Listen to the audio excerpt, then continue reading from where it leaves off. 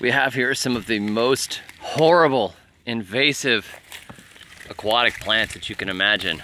The state of Florida has spent zillions of dollars eradicating these, or attempting to eradicate these, because they're not able to do it. But since you can't actually beat it, you might as well learn how to work with it.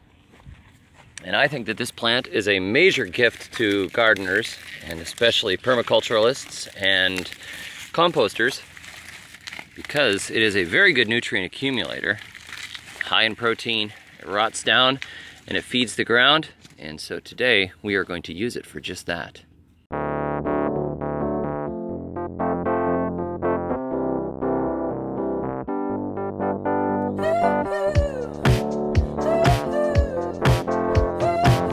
So what is this plant?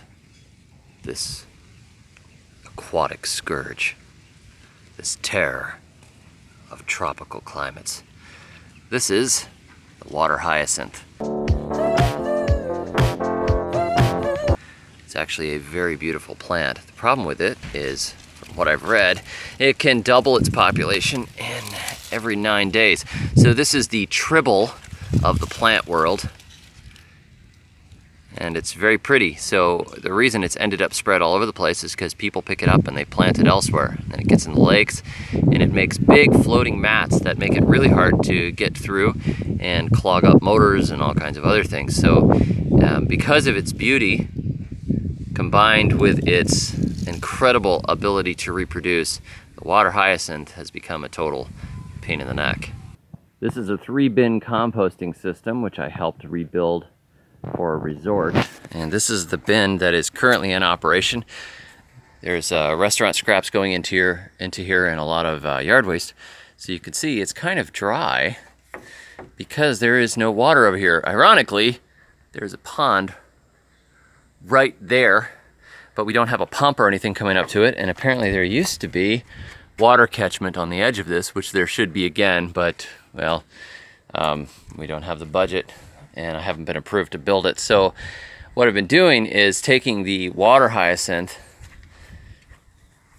and throwing it on top.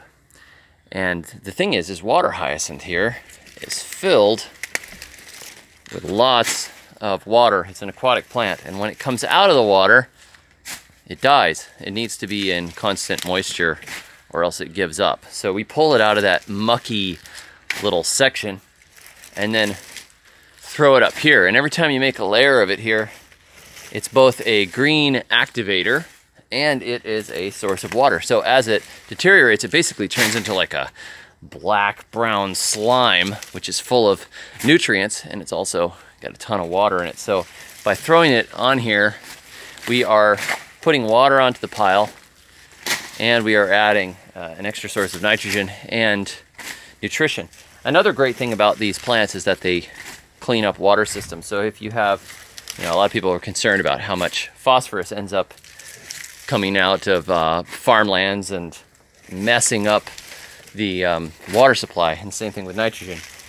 Water hyacinth is a fantastic plant for taking that extra minerals out of the water and cleaning the water up. So it'll clean the water, can also shade and reduce mosquito populations. And so what we're doing is we're taking these nutrients that they've pulled out of this pond here, which is green and scummy and needs more water hyacinth, and throwing it into the compost pile, which it will then get spread around the gardens and the fruit trees. I deliberately reintroduced water hyacinth to this pond area after they had been taken out some months ago. At one point they covered the entire pond, and I was hired to kind of take things back to a permaculture route, and I said, hey, what about those water hyacinth that are in the drain? Why don't we put them back in the pond? And the gardeners were like, no, we had to clear all those things out. I said, well, what's the downside of having them cover the entire pond? And they said, well, they cover the entire pond, so we didn't want them to cover the entire pond. I said, well, why don't we just take them and use them for fertilizing the entire rest of the place? This pond is just a drainage retention area. There's a drain that comes through over there, and it fills this up with a lot of runoff from the rain. So we might as well just use this space. There's not really a downside if it's covered. We just scrape it every once in a while, pull the extras, and throw them into the compost pile, and we've got free fertilizer. Because as it was, they were buying fertilizers for this whole place. It's about 5 acres and multiple villas and a marina and all kinds of stuff. And I said, you know, if we could just get the water hyacinth going, we don't have to buy fertilizer. So maybe I'm crazy and maybe the gardeners are right. But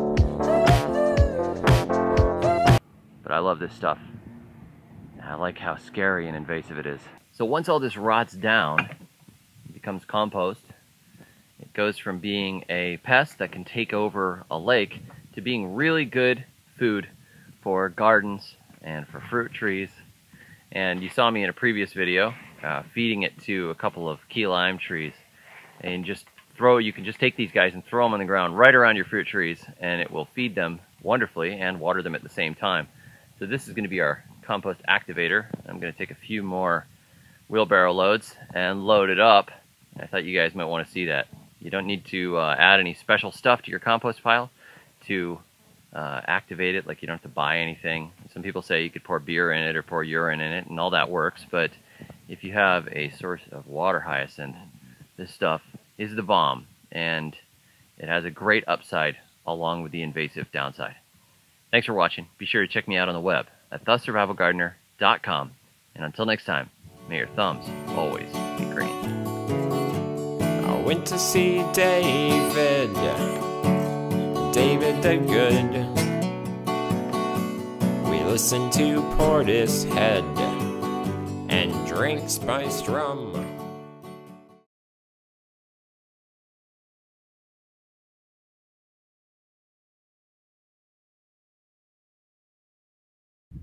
Oh, and along with the water hyacinth, my son caught some little fiddler crabs of some sort. Jumping crabs.